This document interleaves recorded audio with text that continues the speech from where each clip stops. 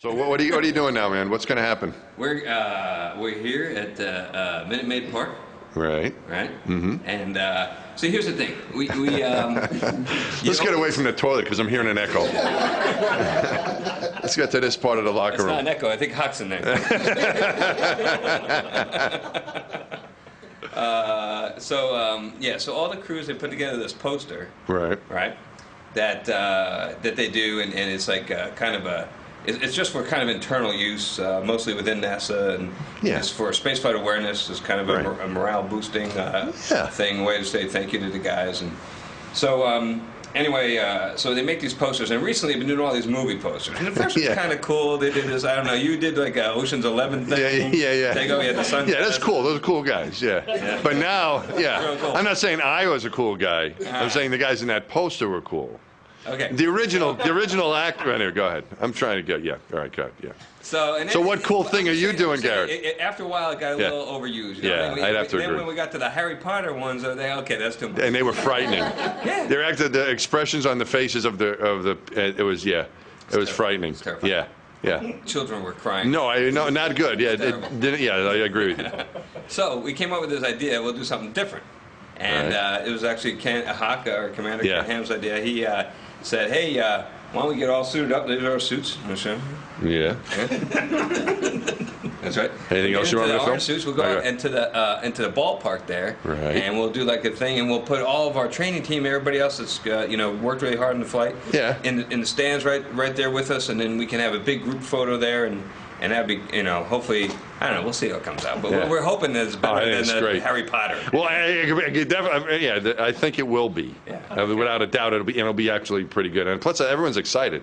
Well, your whole training team. I'm excited. I'm just carrying a camera here. But your whole training team is very excited about coming down here, and they're bringing their families too. Well, we told them that. Did you know that, by the way? What's that?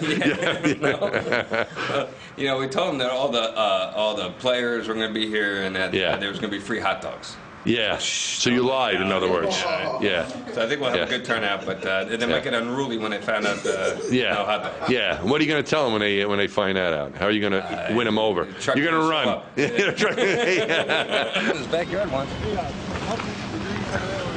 Apparently over here. You going to warm up a little bit, Garrett? Yeah. I'm ready. Ceased? Stay off the ground. Yeah. Thank you. Right. All right. How's it going, man? Pretty good. See, you look good. Thanks. Look like an Astro. Not. See, doesn't he look like Martin Scorsese with that hat on? Hello.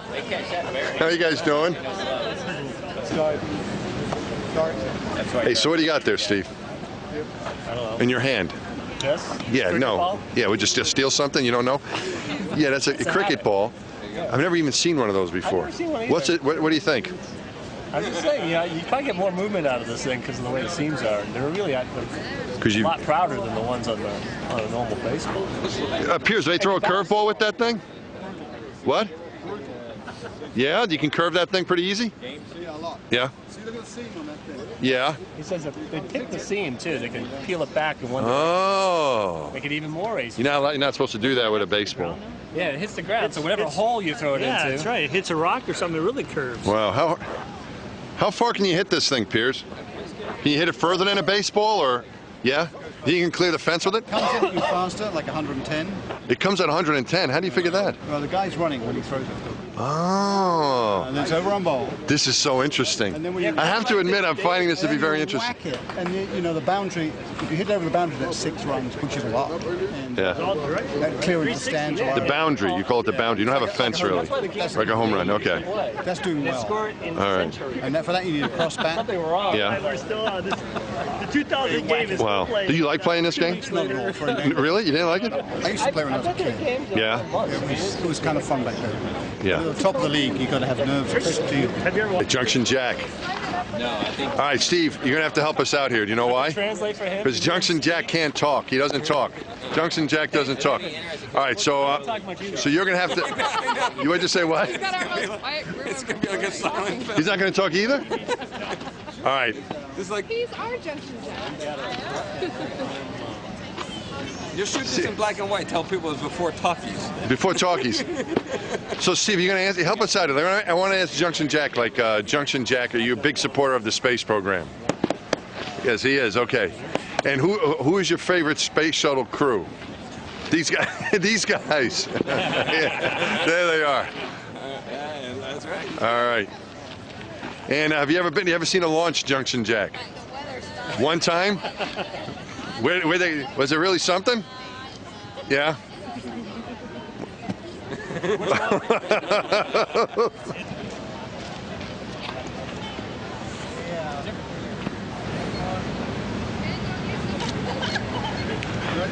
That's a quarter bend.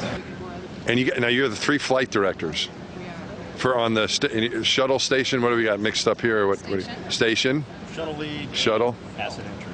And asset entry. Okay. So now there's another 4 flight directors that are working the flight that aren't here. That's right. All right. Actually, one at least is in the stands. Who is that?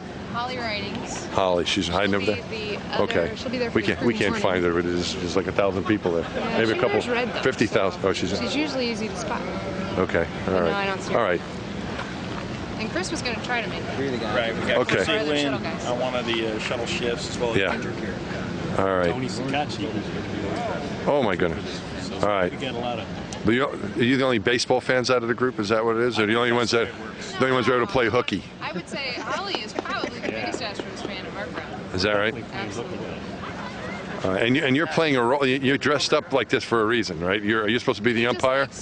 Well, he's got. I thought you've got your whole. Yeah, that's not. But They just brought me up from AAA, yeah. Are you here for a tryout? Yeah. You're trying to see if you mold right in. trying to mold right in there. Nice to meet you. Yeah. I think I'm going to go for a number 5 here on the jersey. We'll be all set. All right. And okay.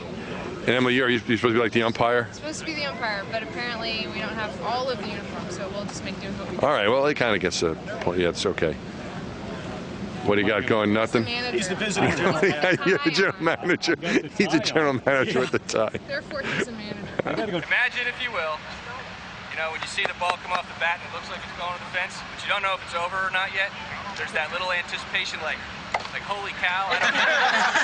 What you don't want to do is you don't want to go, yeah, it's over the fence, because then you block everybody behind you. Right? Understand that? Yep. Okay. So these guys will try to cue you to get into that anticipation, like wide-eyed or whatever. The reason he's making you look at different places is the best light is coming from over there. But I think it's going to clearly look like it's a foul ball if you're all looking at it. So imagine it's going over the fence right over there by the foul pole. That's about as close as you can get. Nice direction. Nice direction.